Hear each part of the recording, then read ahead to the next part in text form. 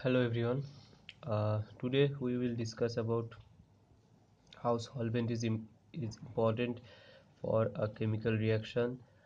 It In this particular case we are taking the case of alkylation reaction, and we will discuss about how change of the type of solvent can shift the mode of alkylation from C alkylation to O alkylation or O alkylation to C alkylation.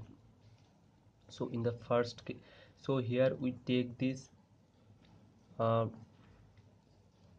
take this anion which is naphthoxide. Okay, this is naphthoxide anion, sodium naphthoxide.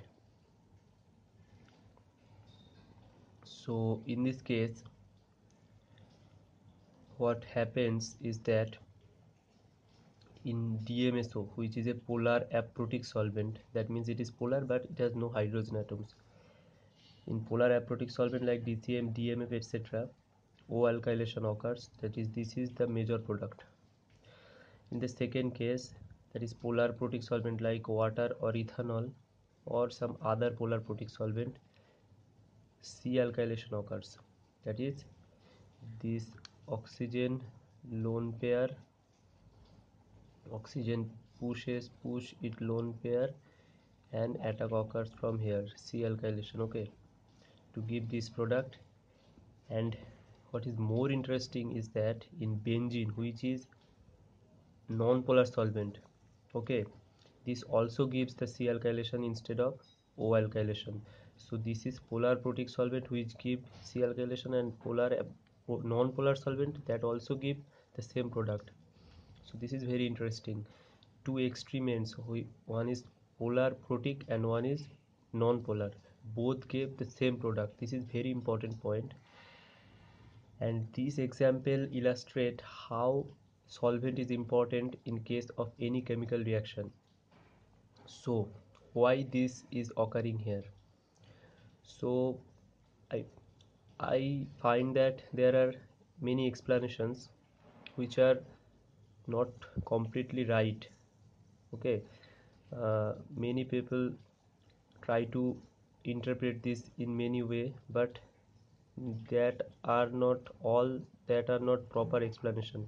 So here I will give an explanation which I took from a standard book, and I sub I can say that it will be helpful for you. So let's start. So let us talk about what is more important in case of any substitution reaction. So any substitution reaction which is the type of SN2, this in this case it is a SN2 type reaction. Okay, we can represent that naphthoxide anion as this also. That is, in this case it is naphthoxide, but it is general discussion, it may be enolate. Okay, in place of naphthoxide it may be enolate, that is, where the C alkylation and where there is a chance of C alkylation and O alkylation, these things occurs. So this is a nucleophile, and attack here, attack occurs on a alkyl halide, like you can represent it like this. So this attack here is into fashion to give this product OR plus, sorry, OCH2R plus X. Okay, this is the product. And what is this is O alkylation, and what is C alkylation? If it attack from this side, okay, then this is called the C alkylation. Okay, so in any nucleophilic substitution reaction, what is more important is that the nucleophilicity of the nucleophile. Now we know that if the nucleophile is stabilized by solvent interaction, its energy of its HOMO is reduced. Okay, so it becomes less nucleophilic. or it may be said in another term that solvent, it has to break the solvent layer to attack the electrophile. Okay, so here we have to find out that in changing the solvent from polar aprotic to polar protic to non-polar, how the solvent and nucleophile interaction is changing. So for this we have to analyze the situation of the nucleophile in each type of solvent. Okay, so let's do that. So here it is DMSO. In DMSO is example of polar aprotic solvent. So it has two ends, one is negatively polarized and one is positively polarized. Oxygen end is negatively polarized and sulfur end is positively polarized. So DMSO, what happens for DMF like solvents, the cation, counter cation of the enolate or naphthoxide, whatever you can say, only the cation is stabilized through the charge interaction of the negative end of the DMSO or DMF. Okay, and due to the presence of this methyl group in or any other group in case of these polar aprotic solvents, approach of this negative center to this positive center is hindered.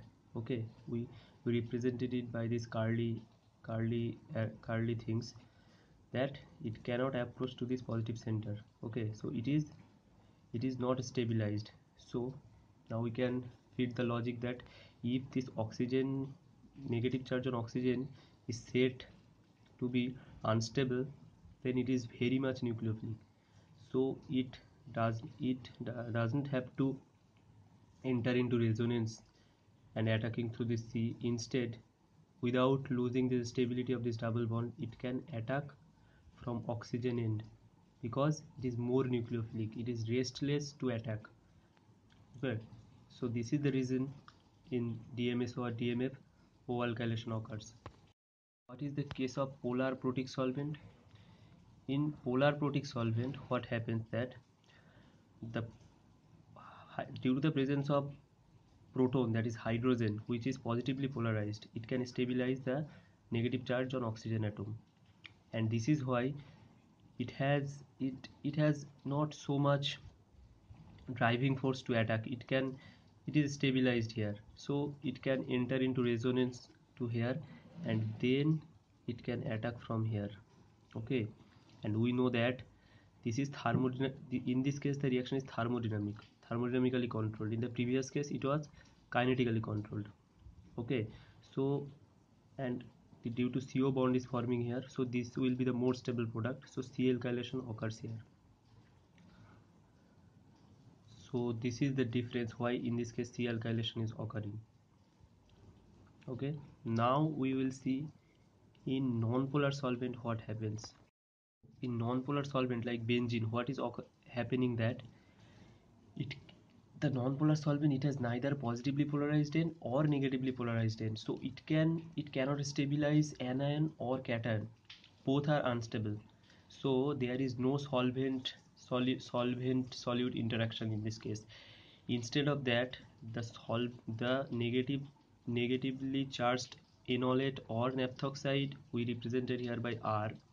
Okay, this is general, and its counter cations, they itself orient to form ion cluster, and this ion cluster formation also stabilize the oxygen, negative charge on oxygen.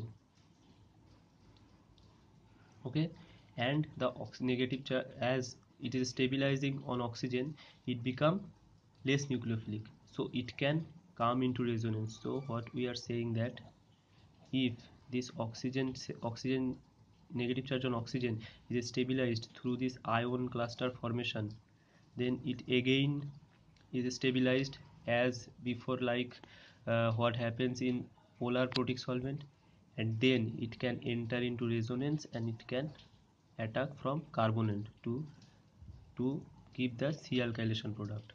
So here again it is thermodynamically controlled. Now we can summarize the whole concept, that is in polar aprotic solvent like DMSO DMF, O alkylation will occur, and in polar protic and non-polar solvent, C alkylation will be the major product. Okay, so hope you guys enjoys the video. So if you like the video, please subscribe my channel for getting latest updates, and share the video so that your friends can also get it. Thank you.